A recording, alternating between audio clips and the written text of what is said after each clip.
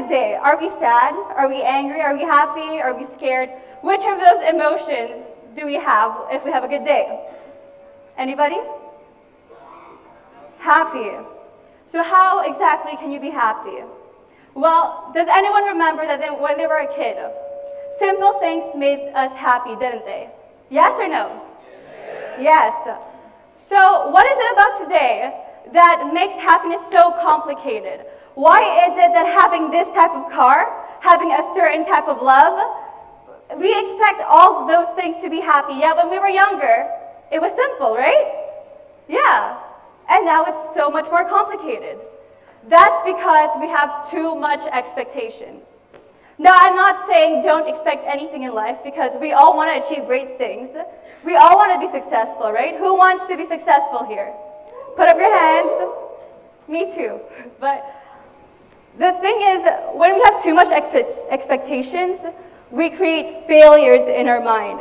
We have to use our mind, our mindset, to be happy every single day, no matter what happens, no matter what another person makes us feel, no matter if we get busted, we get bankrupt. None of those matters, nothing in the external, it's in the mindset.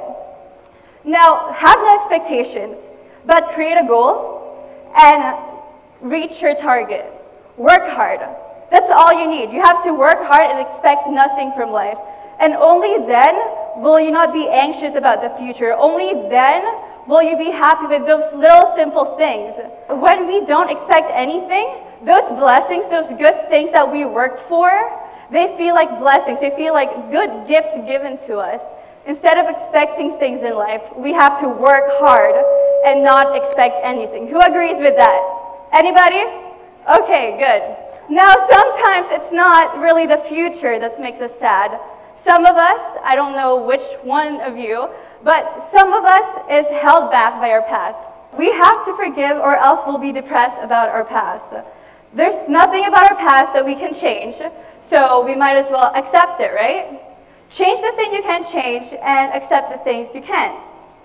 Who here is affected by their past? Who put their hands up? Anyone willing to share? You're willing to share.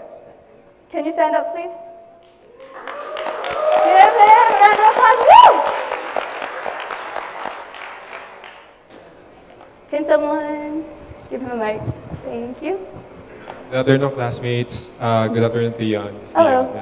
My biggest challenges in the past was having a massive loss from applying what I've learned in technicals and not really learning applying intangibles first before applying the technicals in my trading, and not virtual trading first before applying real money to my trades. Yeah, so it's like work that like affects you, right? Yes, it keeps me from putting more volume in my actual trades right now, because I've been burned so bad in the past that I'm trying to not to revenge trade or think of my previous loss to cover up for what my current trades are right now. But it's hard. Yeah, and you believe that that's holding you back, that fear of more loss. Yes, more or less, because right now it's like 25% loss in my actual buying power from actual trading. So I don't want to incur more losses in the future. I mean, I understand that. That's a lot, right? Yes. But the thing is, do you think that you not letting go of that, do you think that's creating you not to put in everything that you have? Because, you know, sometimes fear holds us back from our full potential. Do you agree with that? Yes, yes. And you being fearful and you being held back by the past, that could be a reason why it's not propelling and progressing the way it is. So the moment you let go and the moment you forgive yourself for those mistakes, that's the moment where you're going to see your full potential blossom. When you forgive yourself and the past that has happened, you learn from it, right? Hopefully you have. Yes, some from my past life lessons from not related to trading. I've seen that, like for example, forgiving my friends or family members that have hurt me before, it only progresses from there. But in trading, it's like I haven't overcome that hurdle yet. So. Well, hopefully if I don't help you with that, impact does. But my suggestion to you is let go and start new. I know it's hard, it's very hard, but the moment you let go, I promise you, when you forgive yourself for all of that, it'll get a lot better. You won't be scared. The reason I'm here today, this is my very first speech, so yay for me. Congratulations.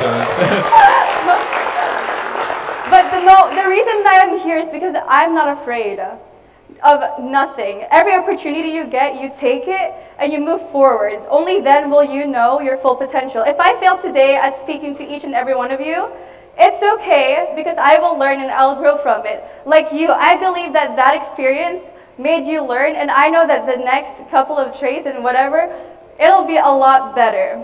It'll be 200 times better or whatever it is, but who believes in this guy?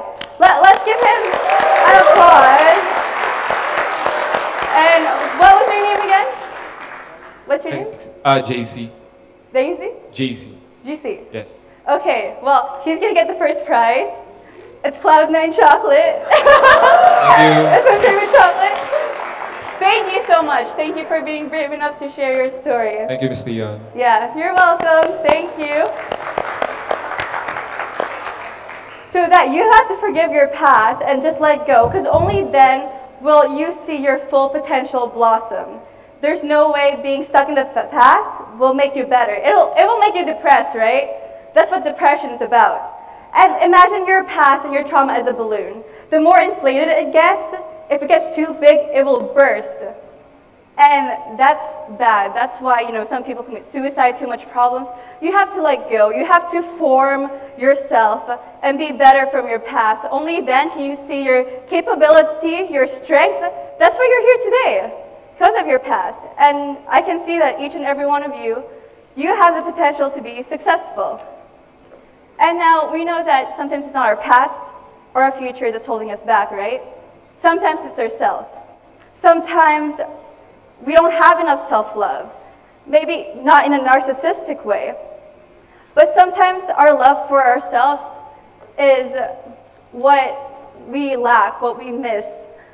Because I think all of us here has fears that we don't want to conquer, and we're scared to face those fears because we're scared of failure. But you all know that you're the only one holding you back. The failures that's in your mind, who cares? Like, you're going to fail anyways at everything. Maybe not everything you're going to fail at, but if you don't try, then you've already failed. You're scared to try new things. You're scared to advance. You're scared to better yourself because you don't love yourself enough to forgive yourself when those bad things happen. Right? For nodding your head, I'm going to give you a chocolate bar too. You want? Here. Can you catch? There we go. Oh wait, give this guy a 1 too, because he said he was insecure. Here. I have 2 more, so if people want Cloud9, you better put your hands up. Okay, later. Okay, I'll save this one for you. Wait a sec. Not yet. Okay. But I guess every one of you love yourself enough to try new things. But as a 20-year-old, as somebody who grew up in this generation full of social media, you guys all have social media, right? Yes? Yes. Oh, come on, louder. Yes. Okay, woo, social media. But that thing makes us depressed. Sometimes we compare ourselves. And when we stop comparing ourselves, God, you would do so much more things. Like, what's holding you back, what's making you sad is because you're scared of the future, you're depressed of the past, or you either don't love yourself.